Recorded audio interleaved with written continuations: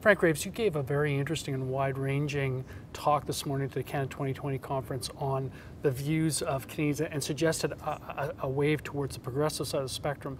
But I wanted to ask you first about one element of that. And that's the view of Canadians on the international sphere, where Canada should be in the world. I asked specifically because Liberal leader Justin Trudeau, waded into that in the context of Iraq and Syria this morning. How do you think people's views of the place of Canada in the world have changed, and what are the sort of salient factors we should be aware of on that? Well, it's definitely in flux, and attitudes to the external world and how we should be dealing with it have been changing quite a bit in this century, and all that changed in a whiplash-like fashion following September 11th, where the real focus was on security to a degree that we'd never seen it before. We've seen that security ethic, which gripped Canadians and Americans in a kind of upper North American unity, has relaxed its hold and is now being replaced by a view that, while security is important, maybe some of that almost obsessive focus on security has not necessarily insulated us from zero risk or made us risk-free, but it's also cost us a lot of our core values, such as civil liberties, freedom. Maybe even our economy has been mired down as we've been focused on these issues. So we see that Canadians are showing considerably less focus on issues of security than they did in the past, and saying maybe we should be returning to some of the foreign policy toolkit that worked for us so well in the past. Such as? Such as, for example, Canadians nostalgically remember the period where Canada was more known as peacekeepers rather than peacemakers. They also know that some of our really salient contributions on the world stage have not been as sort of smaller versions of American military muscle, but as diplomats or experts in development and aid. And so when you think about the array of the 3Ds that we used to talk about, defense, diplomacy, and development, the development, which also I think includes trade now in the Canadian mindset. Then I think they're saying we'd like to rebalance things. That this somewhat more chauvinistic and militaristic period, which did find some favor with Canadians. Canadians were proud of Afghanistan in many cases. They were, but then in the rear view mirror, decisively, the view now is, well, you know what? I don't think that all those efforts. Most people say they either move the yardsticks backwards, things are actually worse than when we came, which is a tragedy given the human and economic costs, or they say we spun our wheels, we really can't detect the difference. Only about 25% of Canadians believe that we've actually made a positive difference for all this massive expenditure that's gone on, and that applies as well to Libya. And the view on Iraq, where we didn't get involved instructively, was that was not a disaster. Canadians. So Canadians are happy we weren't in the and here's people when they note this, the fact that Canadians, and our government made this sort of moral decision not to go to Iraq. Well, that was partly true, but it's also true that we were polling for the government of the day nightly on that issue, and the support for it, which most Canadians supported. People forget this. The support for going to Iraq was actually decisively in the majority. Really? That's interesting. It unraveled basically when the coalition of the willing became a substitute for the aegis of the United Nations. And it came unraveled particularly quickly in Quebec, where military action's always been viewed with more tepid enthusiasm than the rest of the country. But that was what happened in that time. So yes, we made the right decision, but it was guided by both morality and the polls. I want to move to some other issues, but before I leave sort of world affairs and Canada's place in the world, do you have any sense of how important it is for Canadians in voting intentions or in the way they see themselves on the ideological spectrum, how world affairs play into that, or do people sort of define themselves more along the axis of domestic issues? It's a very good question, and there are instances where issues related to world affairs, be they signing a NAFTA agreement or be they, Vietnam or Iraq or other things, become extremely important. But for the most part, I think they're an important ingredient of a broader optic that the public have on what the government stands for and how that's conveying Canada to the world and how we feel about ourselves and our role in the world.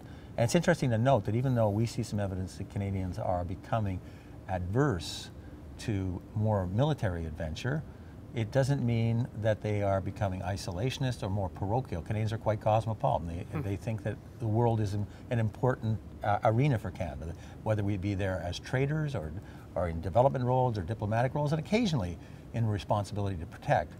It is an important ingredient of how Canadians look. And so it can have an influence on how people will vote, but it's not the ballot booth question. People are not going to go in and say, oh my God, I don't... Who's got the foreign policy I like? Yeah, there may be occasions where it becomes a ballot booth issue, but I think it's an important ingredient of how people form their choice. Frank, you talked a bit about issues involving people's attitudes towards the economy, and specifically whether or not they view themselves as in the middle class, or whether they view themselves as rising members of the middle class, or maybe stagnant or falling members.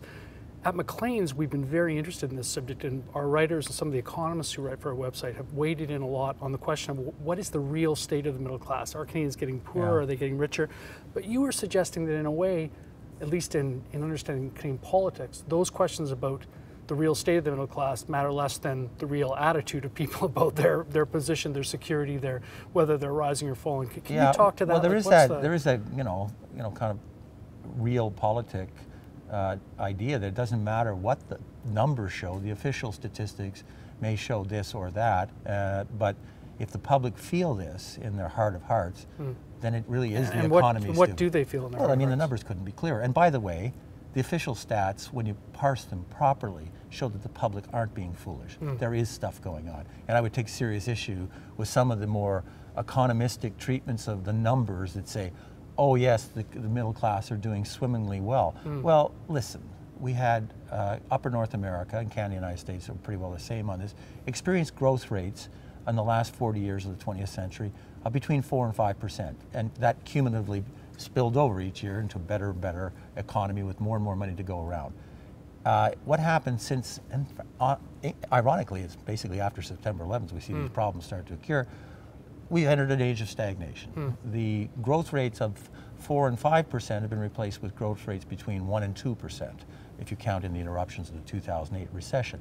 Not only that, there's been a dramatic shift in the incidence of how that more tepid growth is distributed, with a much greater fraction going to a much smaller group at the top. So basically, you can say, oh, the middle class is doing really well, but it's hard to, this must defy the laws of economic gravity. Because if you have things growing at 5% that now grow at 2% and is being distributed more unequally, how can that possibly be the fuel of a better middle class? Okay, so accepting that's the reality, how is that translating into people's attitudes, and how important is that in people framing their own sense of where they fit in that society? Well, I think the public believe it's a defining issue. I mean, in simplest terms, the public feel, with a matter of conviction and consensus, that having a optimistic and growing middle class that's moving forward is an essential precondition for a healthy economy and a healthy society. By equally strong consensus, nobody thinks that's happening anymore. And I would argue the numbers suggest that when you look at how this is unraveling as you move from seniors who did do quite well to boomers where things are more mixed, to the Gen X and below where, no, it's not working nearly as well. They're not doing better than their parents. You had an interesting statistic. Can you tell me, I don't know if you can rhyme it off here, having to do with people's view about whether their children or grandchildren will do better than them. Yeah, well, there are two statistics I think are really disturbing, because this gray outlook on the future where people say, gee, I'm not sure that we're moving ahead like we used to. We always used to do better. You work hard, you come up with a better mousetrap, then you're gonna have the few luxuries. You get a car, you get a house, you do better than your dad or mom, and your kids will do better, and you'll be secure in your retirement. People no longer feel that's on. And you know what, some of the evidence suggests they're right. But when you ask people to think about, well, how does this look down the road? Let's go 25 years down the road, which is about a generational lens. 13% of Canadians think the next generation is going to be doing better than this one. 13%. Yeah, it's 9% in the United States, which makes it a little worse, but that's a horrible statistic. Yes. And when we look at the numbers that say, okay, so how are you doing compared to your dad? In this case, it's a fair technical comparison, because if your women worked in the past, and you're making more or less money today than your dad did it when he was your age. And for seniors, absolutely. Everybody says, I'm doing much better. Only 15% say they're doing worse. But when we go to the boomers, that number rises to 30. We go to the Gen X and below 45, the number rises up to almost 50. So what you see in a very short period of time is this period where people did do better, through hard work and effort, is being replaced by an era not only of stagnation, there's a threefold rise in the rate of intergenerational downward mobility.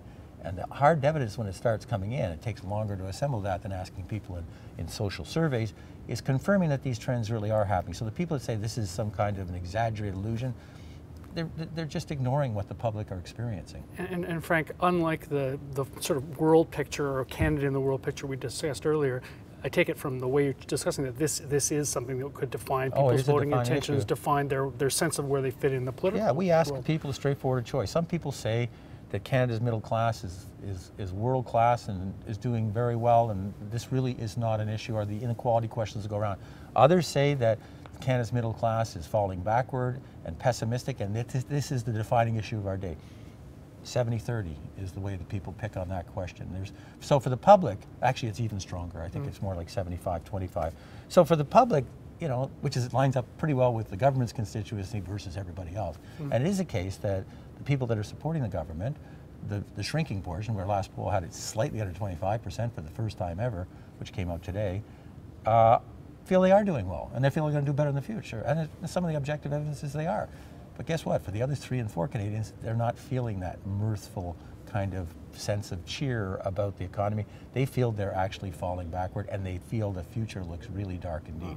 And that's really unfortunate, because actually Canada has enormous advantages, which probably will only get stronger as time goes on because of geopolitical reorganization around climate change, energy access, movements of populations. We should not be aspiring, well, so depending whether you pick IMF or CIA or World Bank statistics, we've gone from first or second in the world in per capita GDP to 11th or 22nd. We should be aiming for #1 and not happy, oh, we're on our way to number 35. I mean, and I think that's what the public feel is. They want someone to say, we can put a blueprint together here that restarts progress, that makes this middle class miracle of the late 20th century something that's on again. Wow. Very deep stuff. Frank Graves, thank you very much for talking to us. Fascinating. Yeah, my pleasure.